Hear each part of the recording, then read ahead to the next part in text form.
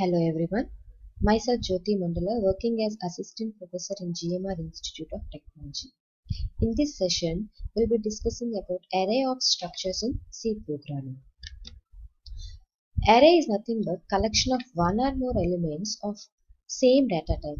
Array is defined as collection of homogeneous elements, whereas structure is defined as a collection of one or more elements of different data types. So structure can also be defined as collection of heterogeneous elements. Now, array of structure is nothing but where in array individual element is of a structure type.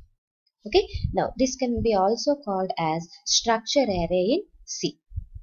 Now where the array of structure will be used. Now we know a structure is used to store information of a particular object, but if you want to store 100 of such particular objects, then we need to go to use the array of structures. So let us consider that object is a student. Now if you want to declare a struct student, which is consisting of roll number, name, rank and branch. Now if you want to create 150 students, let us consider as an example, then individual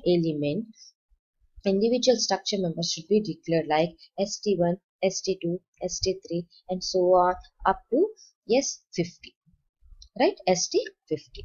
Now 50 structure variables are declared here. Now if you but that is a big task that can be solved by using array of structures, where the same structure is defined here. Now 50 elements, 50 variables of structure are declared as an array like this, where st is an array which is consisting of 50 objects and each object is of a structure student type, and each object consisting of roll number, name, rank and branch. Now how to assign values to these array of structures. Now compile time initialization, if you consider the first student array, here the array is 50, that means it starts from st of 0 to st of 49.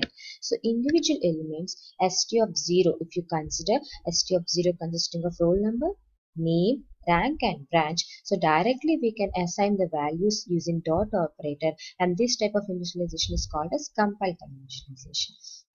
If you want to assign values to second student st of 1, then we can use the same approach what we have used for st of 0. This is for first student and this is second student.